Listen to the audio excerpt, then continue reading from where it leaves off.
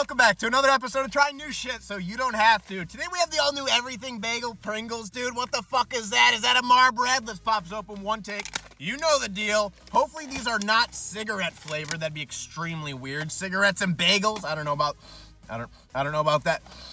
Okay, not getting too much of a smell on there. Okay, all right, here we go. There's no, looks like no seasoning.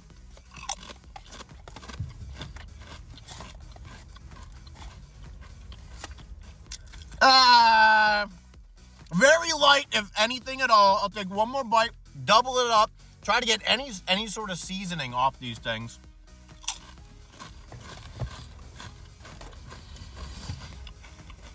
I'm getting a little like sour cream and onion, maybe.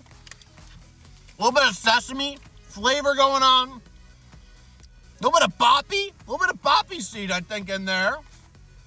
Starting to like identify the flavors, but it's not like a pungent everything bagel. A little bit of garlic.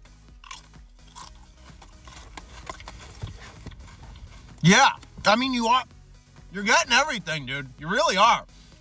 This might have been like the longest food review taste test I've done, where it's taken me quite a time to uncover these flavors, but they're there. I'm glad I took the time. I'm glad I just didn't say, oh, they're ass, because they're not, dude. These are actually decent. You gotta eat a few of them, though. It's one of those chips where you need like 3 of them to get a good flavor punch. And because of that, even though it is a good flavor punch, it is a little weak, dude. Overall, these guys, I'll go 7.6 out of 10.